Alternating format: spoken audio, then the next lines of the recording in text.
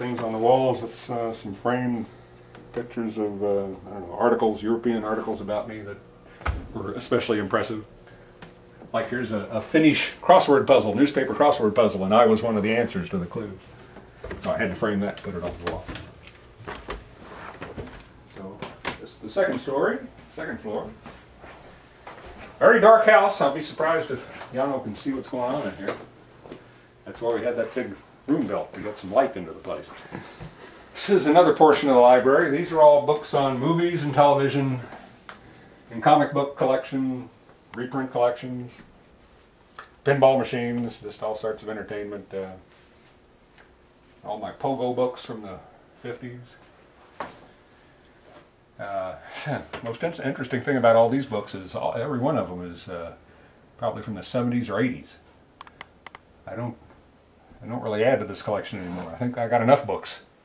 I got to concentrate on reading some of these before I get more. There's the EC library down here. Stuff Disney, down there, Karl Barks books, and so here's Yano's bedroom, guest bedroom, and my wife's dressing room. She probably doesn't want you in there. We won't tell her. But here, this especially dark room. Surely we've got to open the windows here. Yeah. We stopped for a minute and turned some lights on, or opened the drapes. And this is the library, so it's supposed to be kept dark. That's good for the books. So this is, well, let's see, you're pointing over this way. This is sort of like the reference wall. This is lots of Time Life books and lots of book sets about different subjects. Nature and civilizations and history and so forth, and an encyclopedia.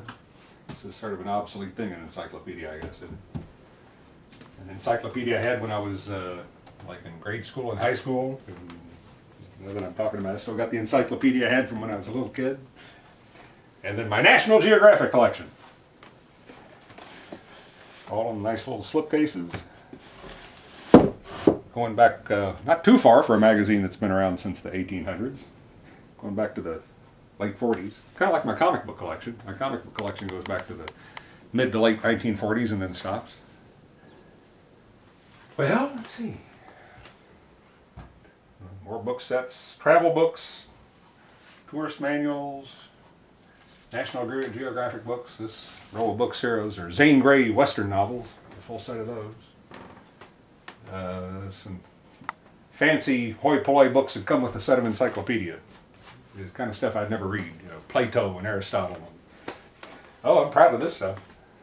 I got this about 3 years ago. This is pioneer audio equipment from the early 1970s, the golden age of audio equipment. Of course, it's all got wood cabinets and brushed metal housing, but they never made audio equipment as good as this again. It's a radio receiver and a equalizer and a tuner, or the main receiver here. So.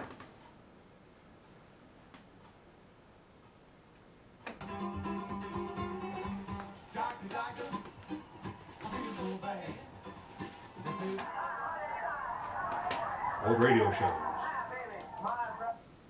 There, Miles Davis, that's better. Here's my wife's studio, her office.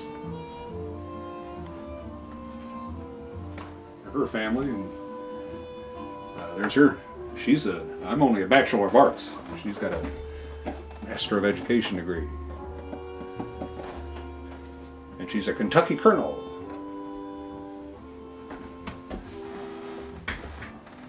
Yeah, that's her master's degree. Still interested? That's my computer. That's where I do all my communication with the world, from right here. My portrait of the Shadow. I'm a Shadow fan. I'm trying to buy a Shadow pinball machine right now from the 1980s. Collection of really nice nature books. Then over here is novels, mystery novels, maritime adventure novels, naval history, naval adventures, Some pretty new, some of them are old, like there's a set of H. Rider Haggard books from the late 1800s and early 1900s. And some Arsène Lupin books. I got all those down here. Everything's in alphabetical order by author. Other stuff sitting on the, just taking up space, collectible thing. Some bottle caps I collected in the early 60s. There's old MP3 discs of old radio shows somebody gave me. That's my Edgar Rice, complete Edgar Rice Burroughs book collection. Not original, not first editions. I'm not an investor, but those are all first reprint editions. So the very second editions of, actually some are first editions. When there weren't any reprint editions, I'd have to pay for the first editions. There's Cthulhu, a little cute Cthulhu from H.P. Lovecraft. And so here's where I sit when sit and read. This is where that entire documentary was filmed, that rather poor documentary about the life and times of Don Rosa. It was very, very nicely done, but it no narrative quality about it. Couldn't tell what I was talking about. It was too chopped up and never explained. Anyway, this is where I sit at night, late at night, and try to read some tiny fraction of all this stuff here. It's not even all of it. Here's the overflow. More books. Here's the Scarlet Pimpernel books from the 1920s. Here's I bought myself a toy once. Thought I deserved some. Here's some very early edition Jules Verne books, like second edition. Now this one here, Journey to the Center of the Earth. That's the first edition, American edition, the first English edition. That's a favorite story of mine and a favorite movie. So I bought myself that for a. I don't get expensive things very often, like I always trade artwork for them, but that one Christmas I just decided I think I'll buy myself, for a change I'll buy myself something nice. So these are maybe early, very early editions, just short of being the first editions of Jules Verne's, and of course the real first editions would be in French, but so these would be the first American or English edition. And then here's our, my wife just recently organized all our photographs. So it's nice you're here to see this now, because this was before just a bunch of boxes of piles of photographs in no order whatsoever. And we spent some weeks in January and February sorting them all out and putting them all in nice albums. It don't seem to match, but just whatever albums we could scrape together. There.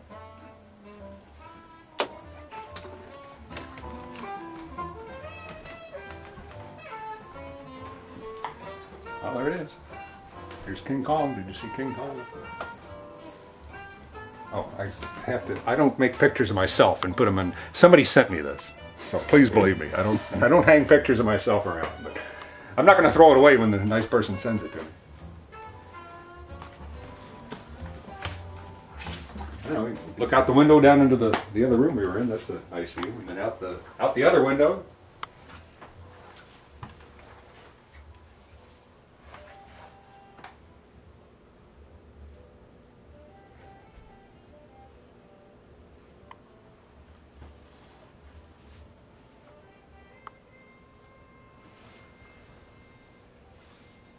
I don't know if you can see it, or if you looked at it when we were walking out here before, but this is a tall bookshelf. I need to get a ladder when I want to get up. But up at the top, if you can make it out in the misty darkness, is some old models I used to build back in the mid-60s. I had all the monster models that came out in the early and mid-60s. I got rid of those, gave those to my nephews, who promptly destroyed them. But I kept the ones based on comic book characters. So I've got all those: Batman, Superman, Spider-Man, etc. Didn't let my nephews get their hands on those.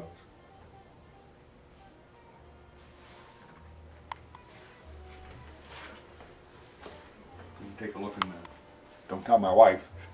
She didn't make the bed, but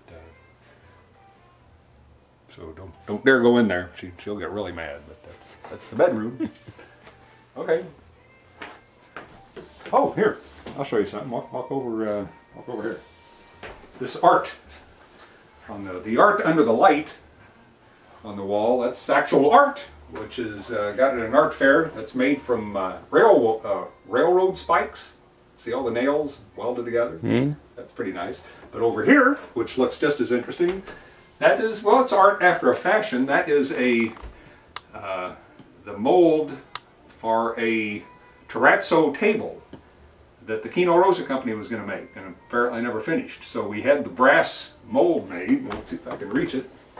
And then this would be laid on the floor, on newspapers maybe, and then a mixture of marble chips and cement would be poured into these forms.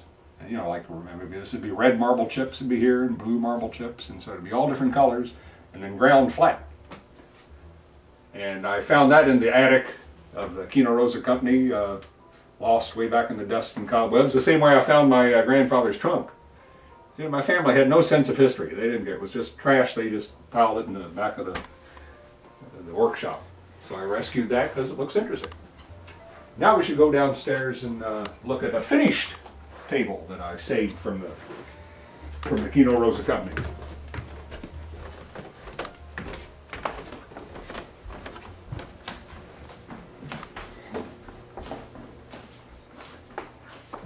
Here's a finished one. So you get some idea of this is true art. And this is also art. It's a hand-blown glass flower. But see, these are also little, looks like a much finer version than that one, but this has been the brass molds. You can see the metal outlines, the metal borders, and then these are very fine ground up green marble chips with green cement put here, and then yellow and red, and it's all smoothed out, and then they grind it, probably in these days by hand, polished it, made it smooth. So this is like museum quality.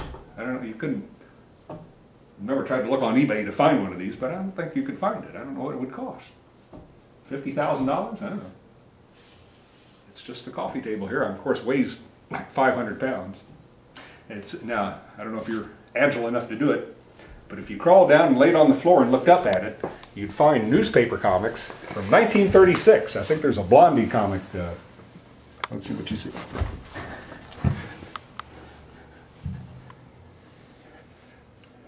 There's a funny page here somewhere.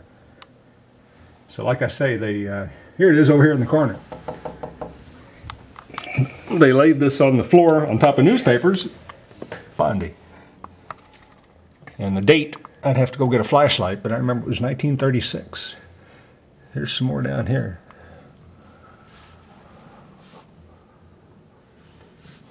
Can't see the name. Naturally, it's not in very good shape.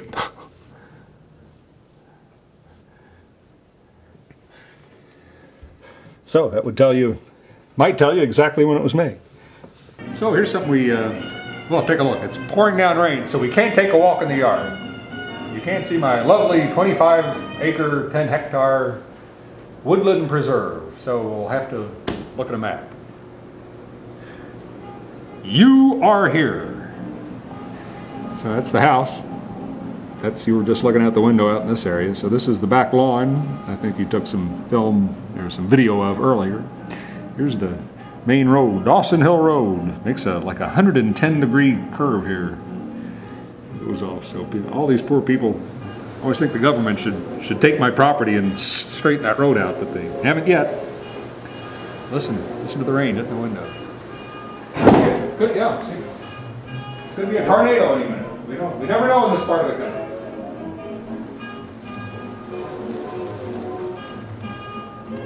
The other filming you did was the same day. You saw how beautiful it was.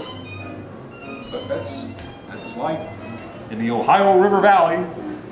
So anyway, so there's the driveway. Nothing is actually as straight as I show it here. You know, the road's kind of crooked. Fence line has got a bend in it. But anyway, there's a pond that back there, and then now you see these brown lines are a network of trails I have going through the woods.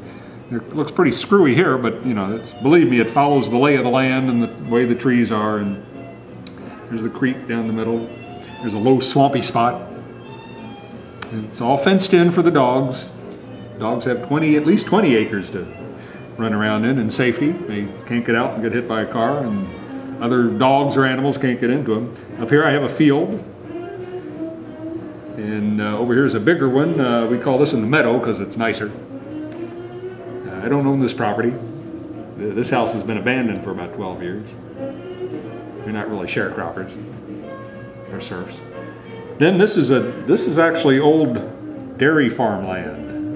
So the trees are kind of scraggly. You know, it was cleared maybe 100 years ago, and now they're growing up wild. And this area is more like a virgin woods. So this is actually nicer. We took a walk yesterday. We didn't get out there today, and now it's too late. But so that's why there's fewer trails.